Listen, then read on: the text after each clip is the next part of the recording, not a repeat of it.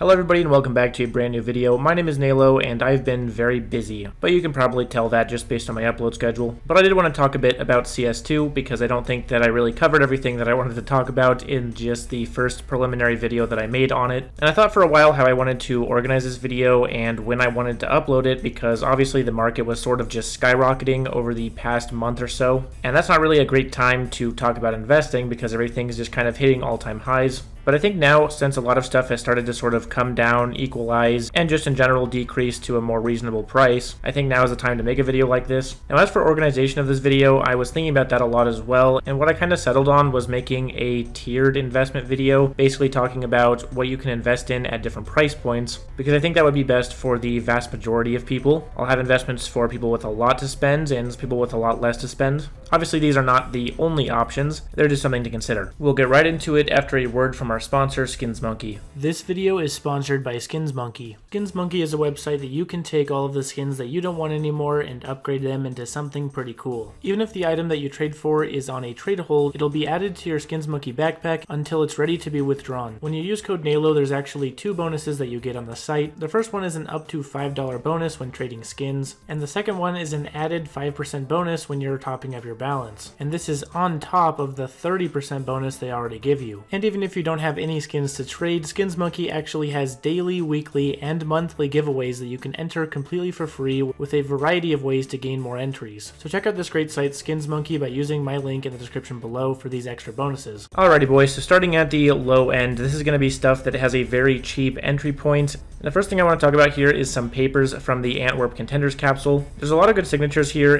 and they're actually really cheap, all things considered. When you, for example, compare them to some of the Rio papers, they're actually a lot cheaper, despite a lot of them looking a lot better. One of the standout examples here is the Vinny paper, and I want to be very clear, I actually have a lot of Vinny papers right now. I'm not trying to manipulate the price on these, I just genuinely think they're a good investment, and I really don't want to make a video like this and then just not tell you about them. Make your own decision, don't buy them just because I said to. Don't buy them just because I bought them. Not trying to manipulate here, just wanted to give full disclosure that I do own them. But here's the objective reason that I think they're good. First of all, they have a very cheap entry point, so you can buy a ton of these for a pretty low amount overall. I think right now you can get like 200 of them for around 20 bucks. Which is a very large amount to buy for very cheap. The Vinny signature here has sort of this like whale on it, which is very reminiscent of the Kashandra signature from Krakow, that obviously being a very popular sticker. And on top of that, there's sort of an exclusivity to this design because Vinny did not rehash his signature for Rio. He actually changed his signature quite a lot, and honestly that sticker's pretty cool too. But what that means is this variant of the Vinny signature, this one with the whale design on it, is pretty much the only time you're going to see it. So I think that does work in its favor as well. But one of the biggest reasons is that this is from the Antwerp Contenders capsule, which I think anything related to this long-term is a good idea to own. Not just the Vinny sticker, but a lot of the stickers from the capsule, for example, mainly because this capsule has a very big draw to it,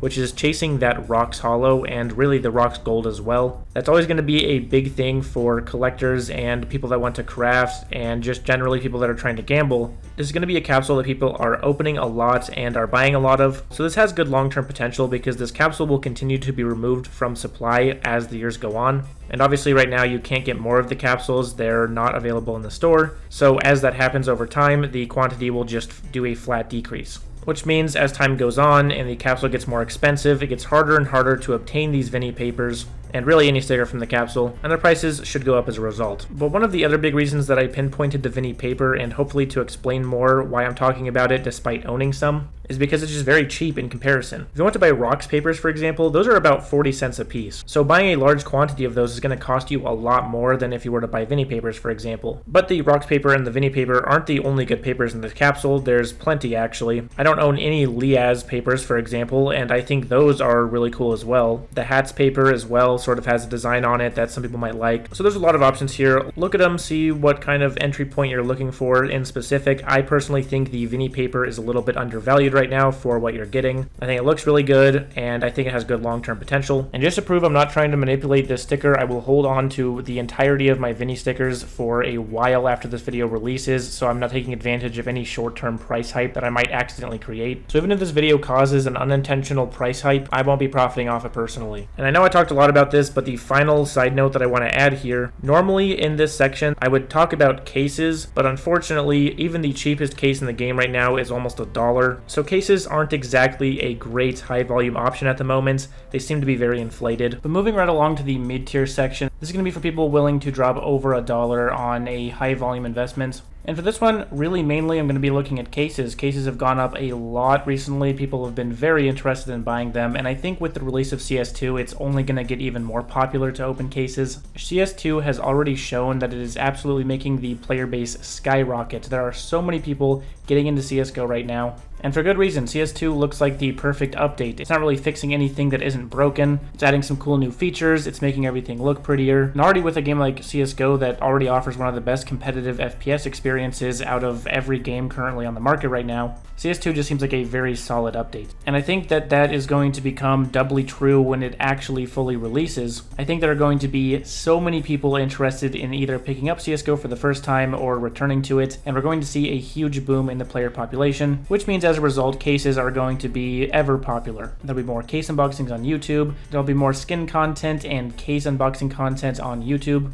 and as a result of that, I think cases are just going to continue to go up in price even more than they already are. Now, one case that I specifically want to highlight here is the Phoenix case. I think the Phoenix case is a sort of overlooked option right now. I don't see a ton of people talking about it, but I think it's an absolutely fantastic high-volume mid-tier investment. The case offers both the AK Redline and the Op Asimov, which are two of the most iconic weapons and skins in the entire game. The Phoenix case has already risen quite a bit since the announcement of CS2, but I think from here it's only going to go even higher. But I think proportionally speaking, in terms of the Redline's price increase and the Op Asimov's price increase, the Phoenix case is still undervalued. It also offers the OG knives, and you can get a Karambit case hardened from the Phoenix case. I was actually able to unbox one myself, which means in fact that the $1 million Karambit is a potential outcome from this case. And more or less importantly, it also offers the SG Pulse, which I think is just a really good skin for the SG. So in terms of a case investment, especially at the mid-tier level, this is probably going to be the best option at the moment.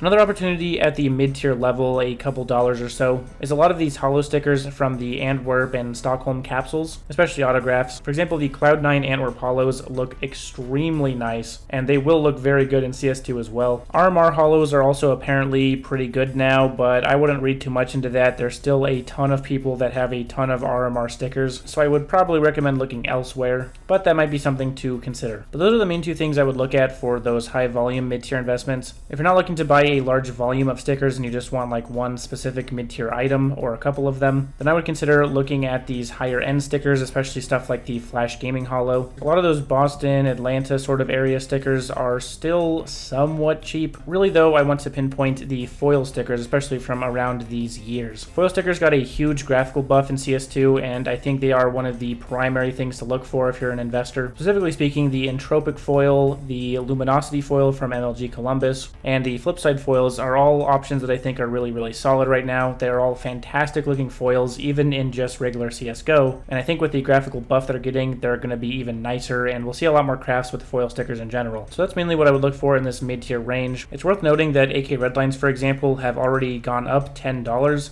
which is like almost a 100% increase. So there are some weapon skins that have gone up as well. And looking into that area for investing may be a good option. And to close off the video, we'll talk about some high tier investment options. This is going to be if you just have an unlimited amount to spend. And for this, we're mainly going to be looking at a lot of different knives. But some that I'd like to point out, for example, are the Black Pearl knives. These ones got a pretty interesting buff for their graphics in CS2. They actually look a lot more distinct now, which is a pretty big deal because previously Black Pearls looked very similar to phase 1s in a lot of cases. But now you have these really cool looking Black Pearls that have very distinct patterns on them. Now obviously these are very expensive. Even a low tier knife with Black Pearl on it is very hard to come by these days. But I would say it's very worth it given what we know about Black Pearls at the current moment. Elephant in the room, of course, Gamma Dopplers and Doppler knives in general are all getting a pretty decent buff here as well. They look absolutely fantastic in game. People have specifically been pointing out the Sapphire and Ruby variants, which do look very nice. Cato 14 crafts I think are also going to be a interesting thing to check out. The entry cost for actually buying them isn't too terribly high. They are expensive, of course, but it's not going to be anywhere near the same price you're paying for actual Cato 14 unapplied stickers. But I think with a larger increase in players and more people interested in skins, these will become more of a holy grail. Owning anything related to Cato 14 is going to be a big deal. So if you can find a cheap craft somewhere on buff, potentially that might be something to look into. Or maybe an expensive one too, who knows. That's kind of the whole point of this tier. Cato 15 stickers, specifically holos and foils, I think are also a good option. Again, expensive, but still something I think are a good option to invest into. And that's pretty much everything that I want to specifically spotlight. Of course, there are going to be a lot more options as well. Pretty much the whole market has gone up due to CS2's announcements, and there are of course many things that I did not touch on. But the things I talked about are just some things that I wanted to spotlight and bring to the forefront. Some things that I think might be a little bit more underrated than most. And if you decide you want to invest in them, I wish you the best of luck. Thank you guys so much for watching, and thank you for taking time out of your day to come spend it with me. If you enjoyed the video, be sure to leave a like on it. Helps a lot, and it's completely free. And be sure to subscribe for the best CS2 and CSGO investment content anywhere else on YouTube. I'll see you all next time. Peace.